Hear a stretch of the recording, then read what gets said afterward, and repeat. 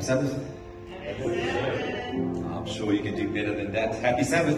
That's better. I know it's cold outside, but you can feel the warmth of the love of God. Amen. You know, during the week, we can do whatever we want. On the seventh day, the Lord said, remember my Sabbath day to keep it holy. And my prayer is that you've come here this Sabbath, not just in your body, but that your heart and your mind is ready to just worship and give praise to God. Amen? Amen.